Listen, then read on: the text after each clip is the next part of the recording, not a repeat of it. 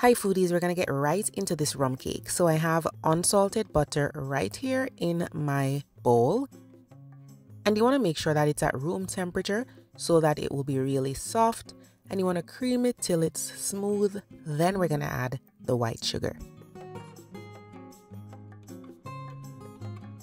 Now in goes the white sugar, and you're just gonna keep creaming it until the mixture is light and fluffy. You don't want it to be super dense like it is at this point. You want it to be lighter, smooth and creamy.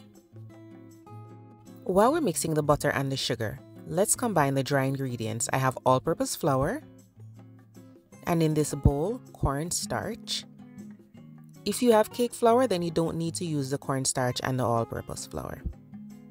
Right here I have baking powder,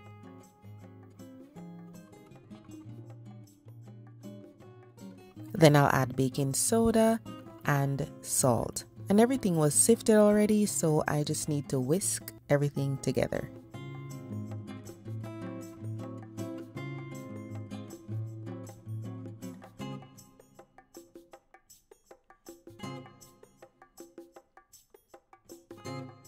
Once these are whisked, they're good to go. Set them aside. Check on the butter and sugar, and then use a spatula to scrape down the sides. You want everything to be mixed thoroughly.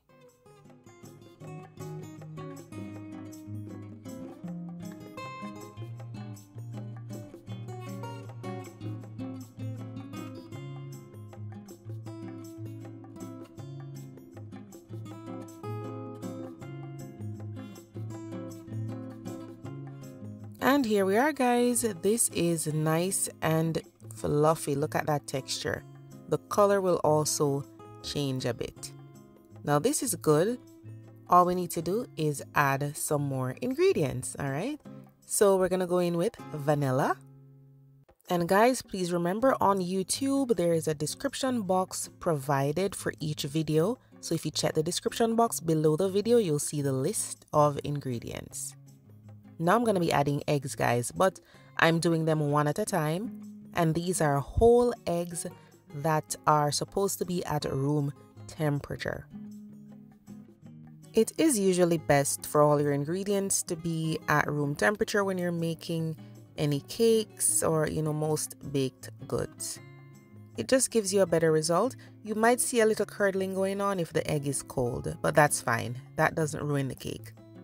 Now I'm adding some egg yolks, guys. So whole eggs are gone in. These are egg yolks. Just keep mixing them in.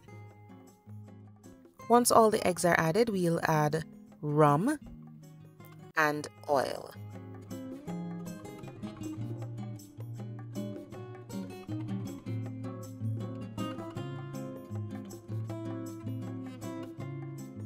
So we've added the oil. Now it's time to alternate the dry ingredients with the buttermilk.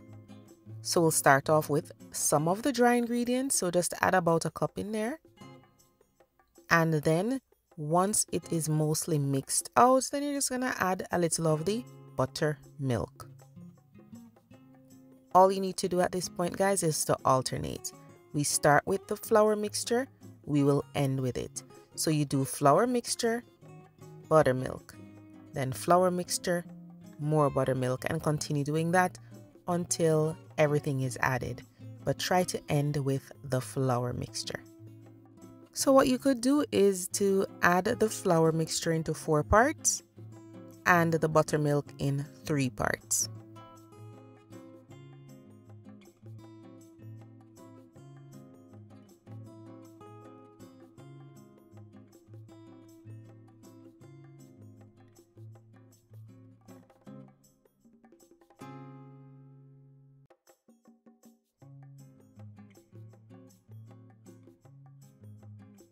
Remember, guys, to preheat your oven to 350 degrees Fahrenheit and try to do that for about 30 minutes before you get that cake in there. All you need to do now is to pour it into your prepared pan. It could be a bundt pan, a loaf, it could be a regular round tin, whatever you choose. We're going to be baking this at 350 for 35 minutes. Now let's do the simple rum butter sauce. Get some butter right into that pot, and then once it melts, we're gonna add sugar. I'm using white sugar and a little brown sugar as well. So just stir all of that in to allow it to dissolve.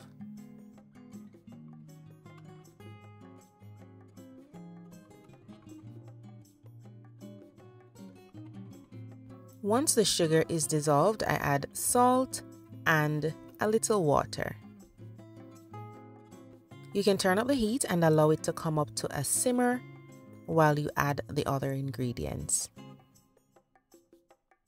Once it comes up to a boil or a simmer, you can cook this for about 4 to 6 minutes. I'm going to be adding just some of the rum at this point and just allow it to cook for about a minute.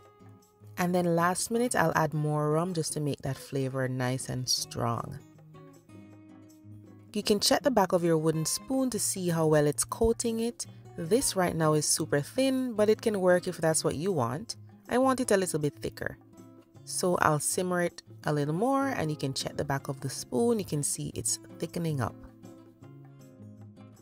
Now last minute, you're going to be adding more rum, and you can add vanilla. Just let it simmer for another, 20 seconds. If you pour out that rum butter sauce and it starts to thicken up too much for you, feel free to add it back to that heat in the pot. Just add a little more rum, a little water, and let it simmer again.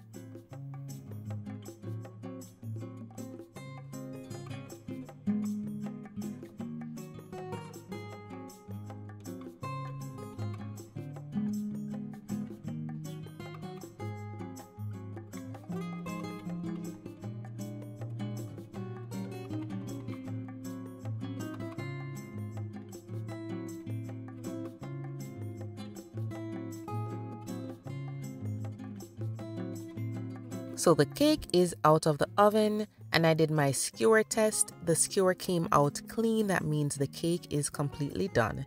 I'm not going to turn the cake out now though. I'm just going to poke some holes in the top and we will just, pour some of that rum butter sauce on it just to soak through that cake. You're going to treat it like a poke cake. You know those poke cakes where you pour the jello in? Right. But this time it's going to be rum butter sauce. So just poke some holes in there and it depends on how moist you want the cake to be. You could even just serve the rum sauce with it. Now the thing about this cake, guys, it smells amazing. It is so tempting. You will want to flip it soon, but let it cool, guys. I learned the hard way, okay?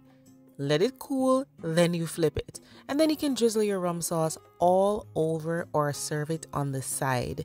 As I said, it depends on what you want.